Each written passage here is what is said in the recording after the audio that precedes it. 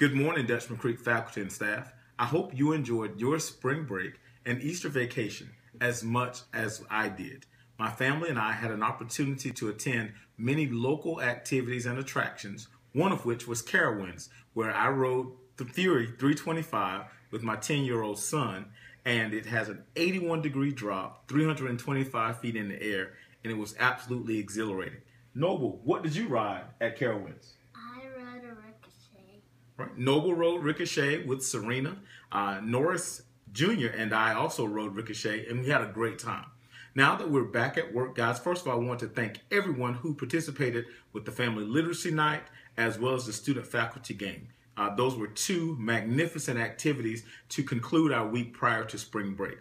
Now that we're back at work, I want to remind you we will have training with Shamia Thompson on Tuesday in reference to extensions with Canvas. Is really an extension to what we had with our last delayed start, and also so you can answer or ask any specific question you have in reference to Canvas. Other items are included in the Week at a Glance. So just wanted to take an opportunity to welcome you back to Dutchman Creek. I hope you are well rested and relaxed and rejuvenated and ready to finish out a wonderful spring semester. Let's have an awesome Monday and a fantastic week.